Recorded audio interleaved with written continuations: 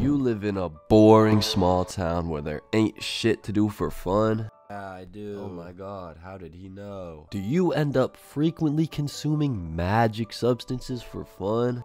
Yes, I do. Me too. That is so crazy. Because this video just happens to be perfect for you then. Because I'm gonna run you through 25 astronomical things to do after puffing that magic dragon.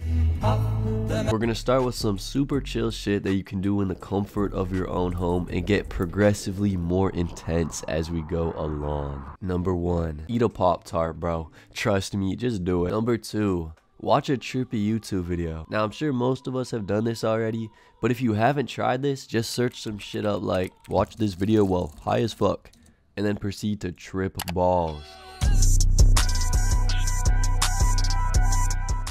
Number 3, play video games.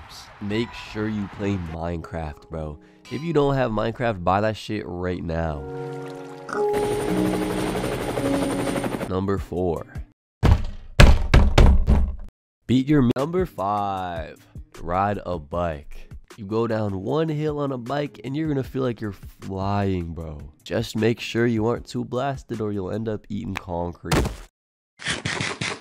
Number 6, jump on a trampoline. And you need a homie to double bounce you into space.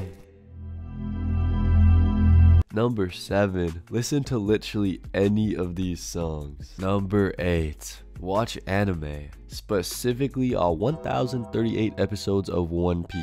I'm playing, but if you want a real brain fuck, hop onto Netflix and watch Devilman Crybaby. Number 9, Eat some cereal.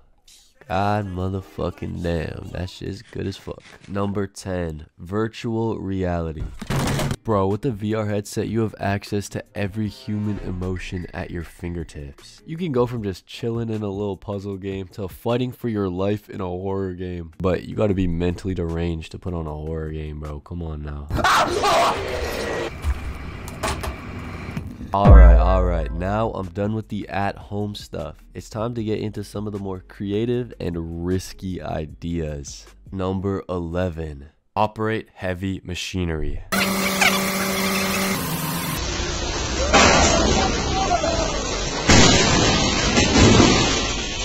You gotta be high as balls to suggest putting a forklift on a forklift. For legal reasons, this is a joke. I do not promote or condone operating heavy machinery whilst under the influence. Number 12, go to an all-you-can-eat buffet. And if you want to make this one a little more exciting, take the homies with you, and whoever eats the least has to pay for everyone.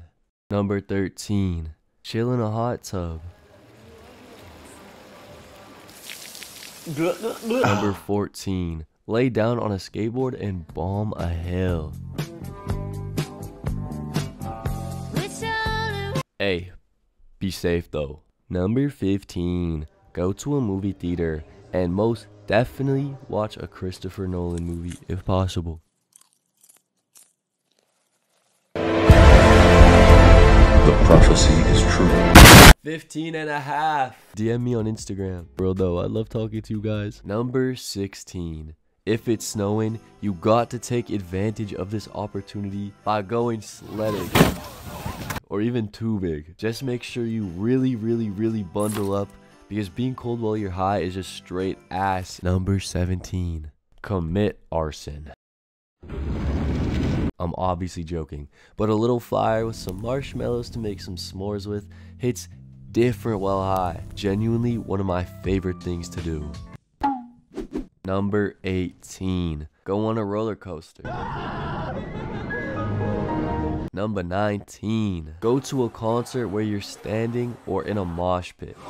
Personally, I recommend a concert in a small venue, like performed by like a local indie artist or something. You don't even have to know a single song by them. Just sway back and forth with everyone else and feel the vibes, man. Bruh. Number 20. Harass your Slim Jim. Okay, on to the last 5 things. These next few things are going to be a bit extreme and wild and crazy and fucked up. Number 21, do your homework. Number 22, clean your room. Okay, I know, that's not what you're expecting, but let's be real here. I'm not getting up to clean my room while my body is physically fused with the couch. If you are, you're just cut from a different cloth, bro. Couldn't be me. Anyway, let's finish this list off strong. Number 23, ice skating. If you can skate somewhat fast, you're gonna feel like you're actually gliding on clouds, and it's not as tiring as you'd think, so I recommend it. Number 24, a trampoline park. Bro, this is completely different from just jumping on one singular trampoline. You got hundreds and hundreds of trampolines to go boing boing jump on and make you all happy. There's so much shit to do here. You got trampoline dodgeball. You got the big ass foam pit to throw yourself into. You got the basketball nets. But the best part of all is when they cut the lights and everything glows in the dark. It'll make you feel like a little kid again, man. Now last but most definitely not least, number 25. Now this might not be the most extreme crazy thing on the list, but it'll end in a fun experience or a good story, and is something everybody can do. First, set a destination and then go on a little adventure. Maybe an adventure to McDonald's, a hike, exploring abandoned buildings. You can really make it as chill or as extreme as you'd like. Just be safe and don't drive. If you end up trying any of these or have any ideas you'd like to add to the list, let me know in the comments. Thank you for watching. Bye.